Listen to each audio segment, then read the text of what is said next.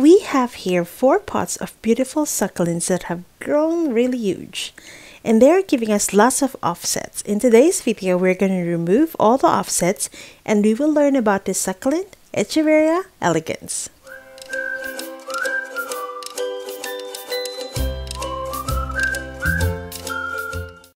Hi everyone, this is Leslie of Succulent Social, and today I have here with me 4 pots of huge Echeveria elegans, and I have them with me for about maybe 2 years now.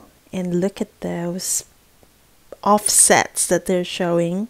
Actually, they started shooting up these offsets back in winter, and now it's spring, so I actually tried to resist removing all these offsets back in the winter because, as you know, that was their dormancy period, and now that it's spring, we can harvest these offsets. You can see I haven't really removed even those weeds, but now it's spring, so we can remove the babies, and we're just waiting for their growth period so that we can maximize a little bit their growth potential.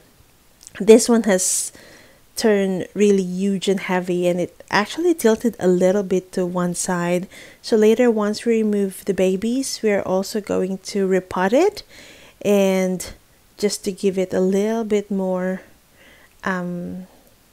it can be more stable. Look at that, how big it is.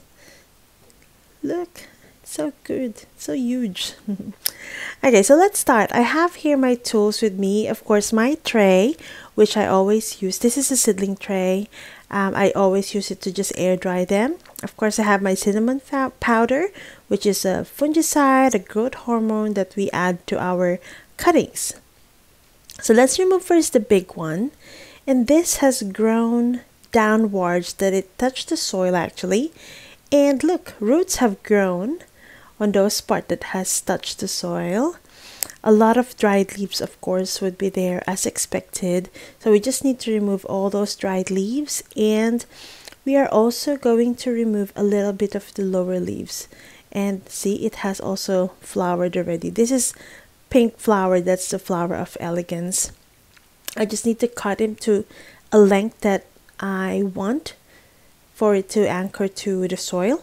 And then we'll remove some of the lower leaves, because if you plant them, they will just touch the soil and might turn rot. So we have to remove all of this now, and we will propagate them. And okay, here I just want to show you. So the first leaf that I actually removed is a good clean cut, meaning I remove until the part that it touches the stem. The second one is a bad cut because I rip it off and I did not remove it completely. And when it's a bad cut, it means that it will not give you a chance to propagate the leaf. So this one, for example, I ripped in the middle, but still it's a good cut. So I will set it aside, and hopefully it can still give us babies. Alright, so we'll just continue removing some of these, of the lower leaves. And then later on, I will do this in batch. The whole batch I will do it together, but I will dip the cut part in cinnamon powder. So anything that has open wound, meaning the cut itself or the parts where you remove the leaves, they're considered open wound, and you have to let them air dry. And we also add some cinnamon powder as a natural fungicide. Alright, so we'll just continue on with other ones, and as you can see at the bottom part, there will be a lot of really dried leaves. It happens a lot during winter.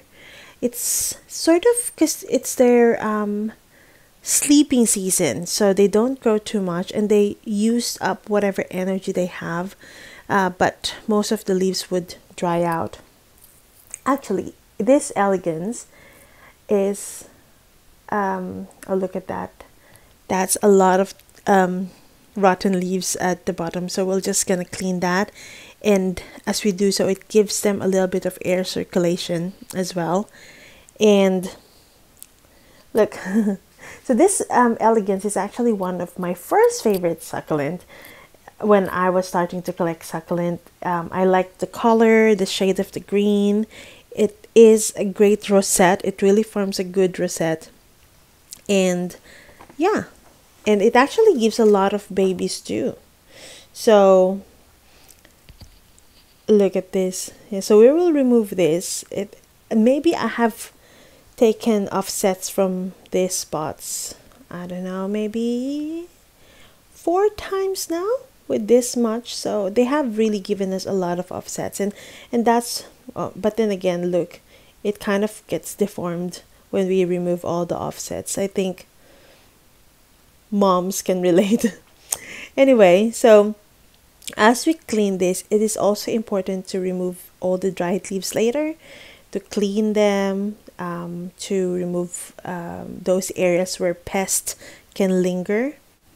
And the good thing about Echeveria elegans is also very hardy and it's low maintenance. So our elegans are just outside the garden all season, rain or shine, hail, and sometimes during this summer we just put shade cloth. However, it doesn't really get burned. Instead, they give some pink shade on the edge, which just makes it even prettier.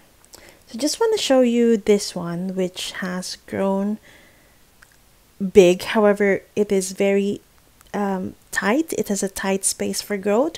So when that happens, they actually gets deformed. They really don't give a good rosette shape, but we can still save them. So what I do, I just remove all the lower leaves until such time that I could see a bit of rosette that is forming. And when we remove the leaves, don't think that it's such a waste to remove a lot of leaves, because you could actually use them for propagation.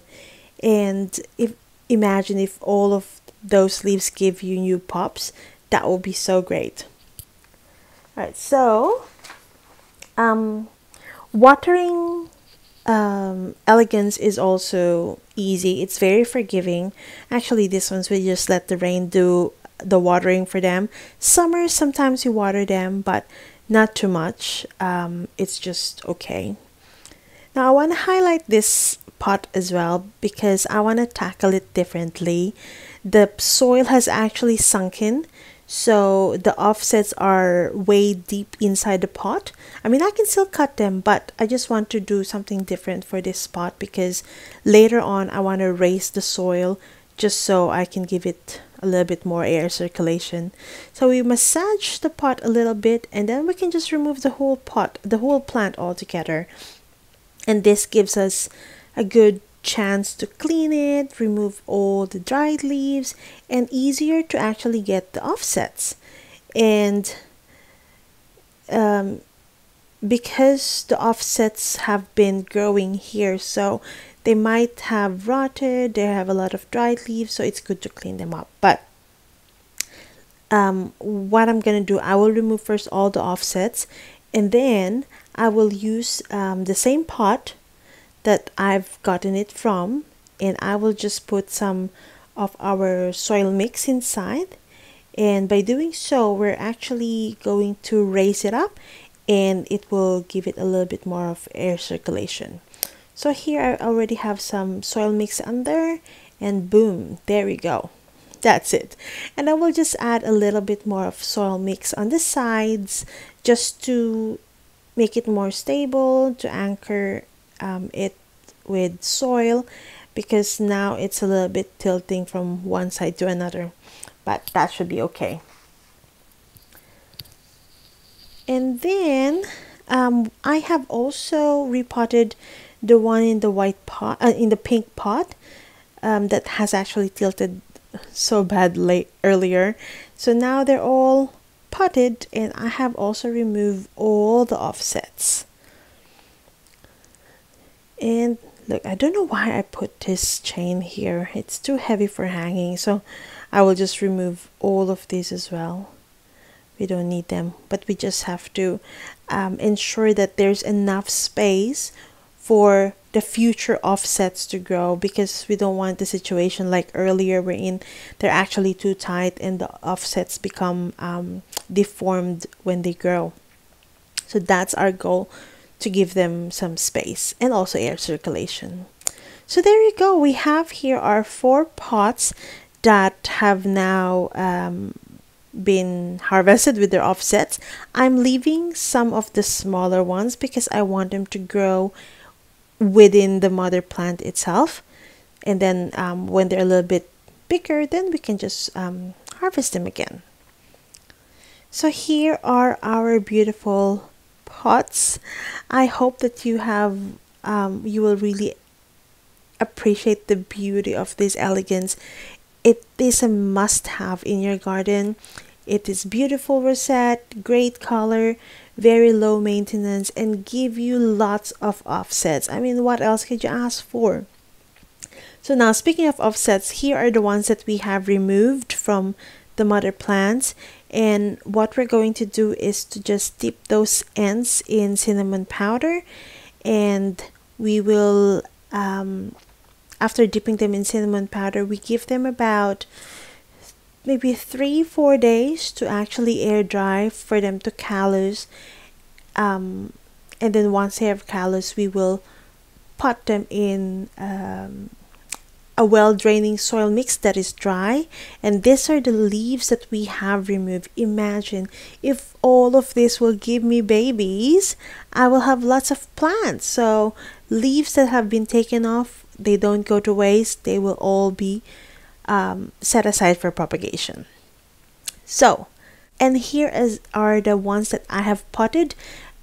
Whenever the cuttings have been potted, don't water them for maybe 2 to 3 weeks, and then slowly water them and just put them in a shaded area. And that's all for this video. I hope you learned a few tips about Echeveria elegans. Please, if you haven't done so, subscribe to our channel. We'd like to share more of our succulent videos with you. Until next video, bye for now.